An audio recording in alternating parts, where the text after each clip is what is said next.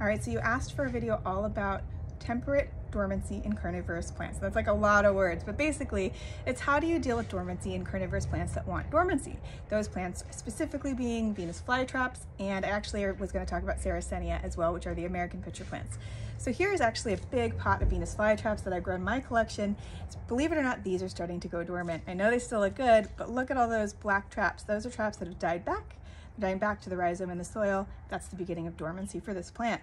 Now, different Venus flytrap cultivars are going to die back harder than others, and that means that some of them are going to die back really hard. They're going to have so few traps. Most of them will lose these big, tall summer traps and just have a low rosette of small traps throughout their winter dormancy period. Dormancy is essential for Venus flytraps, so if you don't want to grow them as an annual or a short-lived perennial, you do need to do dormancy. And the dormancy period is actually triggered by the shorter photo periods of the sun and the cooler temperatures. So that's what you're trying to mimic. If you live in a zone like we do, zone 9B, you can actually just grow them outside year round and they'll go dormant on their own.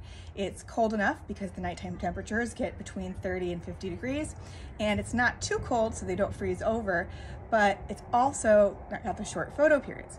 So there's two problems. If you live in a place that's so warm that it never gets consistently into the 50s or lower at night, you're gonna need to do the fridge dormancy method. Or if you live somewhere where it's so cold you can't leave them outside, then you're gonna need to bring them indoors to an unheated garage with a sunny windowsill, or do the fridge dormancy method, which I'll demonstrate for you. Now, just so you know, they can tolerate a brief freeze as long as the daytime temperatures heat up. So what do I mean by that? It can be as low as 15, 20 degrees at night, as long as the daytime heats back up to about 50 degrees or more, even 40 if it's gonna kind of be warmer the rest of the next few days. But if it's gonna stay below 30 degrees consistently, that's too cold for them most likely. Okay, so I have two different things here. I've got a Venus flytrap rhizome and a Sarracenia rhizome. Just so you know, you can use the same method for both plants. If you live in an area that gets too cold or never gets cold, this is what I recommend. This is a Venus flytrap rhizome. It's actually already started dying back for winter. So what I'm gonna do is I'm actually going to snip back these traps that are turning black already.